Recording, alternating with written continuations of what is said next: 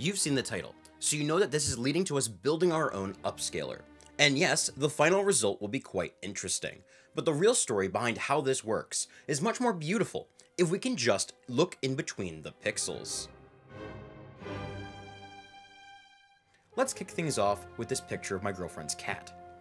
Digital images like this consist of pixels, and these pixels are made up of different components. To upscale or downscale an image, we need to take the existing information and either cram it to fit a smaller space, where we lose the data, or we need to create new data to fill in the gaps. My question is simple. Is there a mathematical way to do this and approximate it? Can we make it more accurate? And can we make it computationally fast? One way we could do this is to take our existing data, spread it out, and then copy the data that is closest, our nearest neighbor.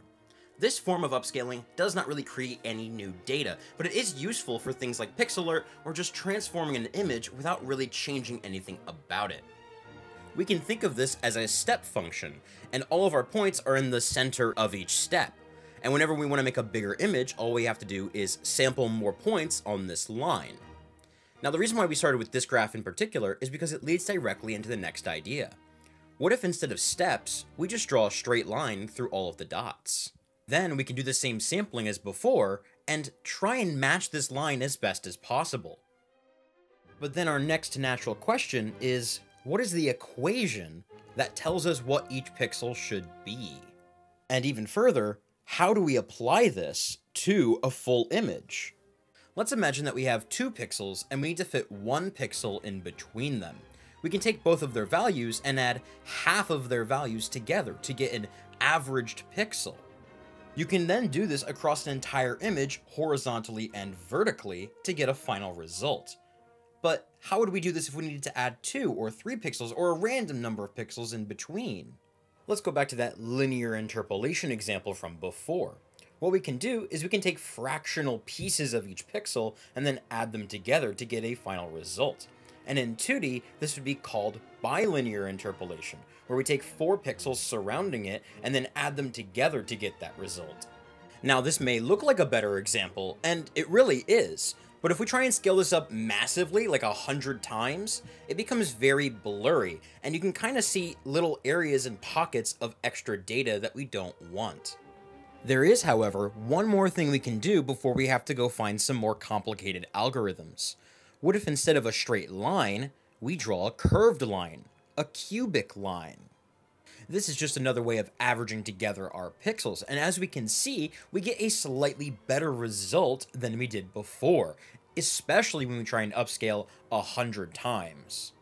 We have removed those linear artifacts, those lines that kind of just appear out of nowhere, and when we apply this to a real image, we can really see the difference. Now, before we move on to more complicated algorithms, we should probably learn how to apply this into actual code.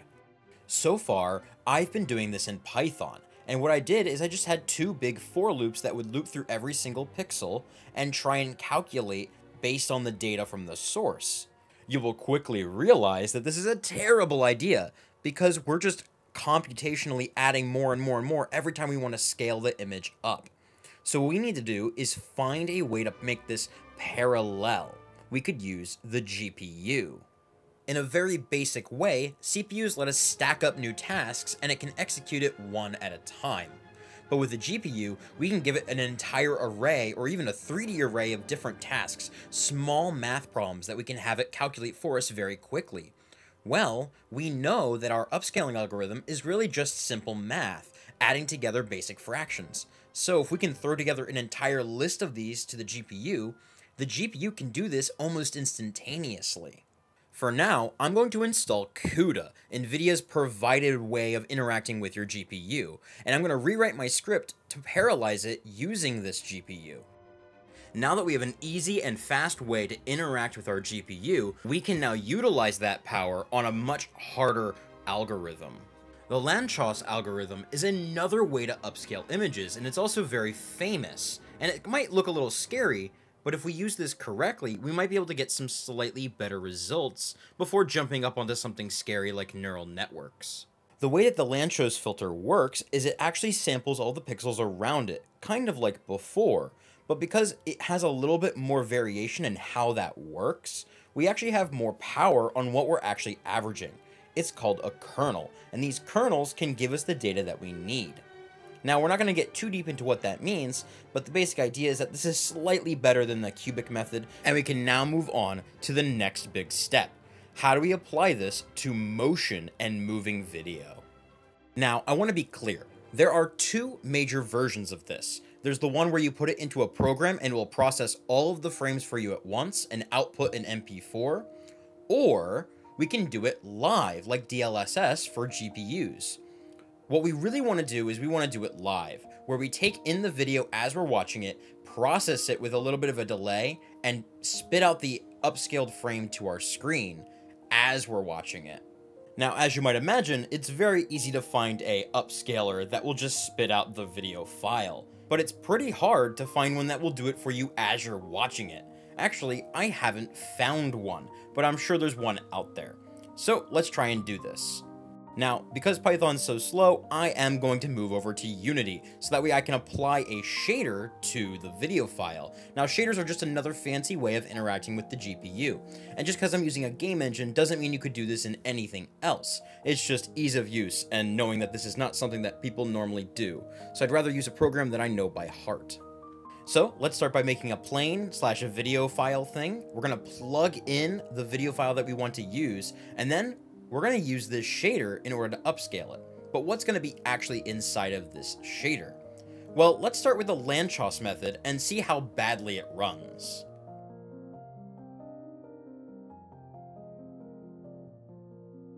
When I finally ran the program, the upsetting news is that it didn't really look like it did anything at all. And my computer wasn't running too great at the time. I think my fans decided to die too, which wasn't the best. But to be very honest with you, we kind of knew that this was not the answer. We need to upgrade, especially to something that may not need as much processing power, even if it might be lying to us in the end. I switched over to Unity's HDRP and enabled DLSS and started tweaking with all of the settings. And we actually started to get somewhere. However, I was only really getting worse and worse quality, not necessarily the better quality that I was looking for. So I kept banging my head against it. While past me was talking about that, let's talk about what DLSS actually is. What happened is that NVIDIA decided to throw your picture through a neural network, and on the outside came in that extra data that we've tried to predict before. Now, we used algorithms before, but a neural network is really just thousands and thousands of tiny algorithms adding together to basically form an output. So, let's see if we can replicate a better image using this system. My input video file is 640 by 360 pixels, and I just want to see if I can make it look semi-good on my 4K monitor. However, no matter how hard I tried, I couldn't get the DLSS to actually look good. It is built for video games and not for video, but it does kind of suck that I wasn't able to get anything better than just a more blurry image. But I think we did learn a lot today, specifically about upscaling algorithms, through your normal methods. Taking in a video, waiting a very long time, and then outputting a really nice file. It's nice to be able to do it faster, and it's nice to do it more accurately, but I think the Lanchos filter is probably the winner today. But I think I had some fun. Thank you all for watching. Go break some stuff, like and subscribe, all that good stuff, and join the Discord, because there's a lot of cool people in there. Yeah.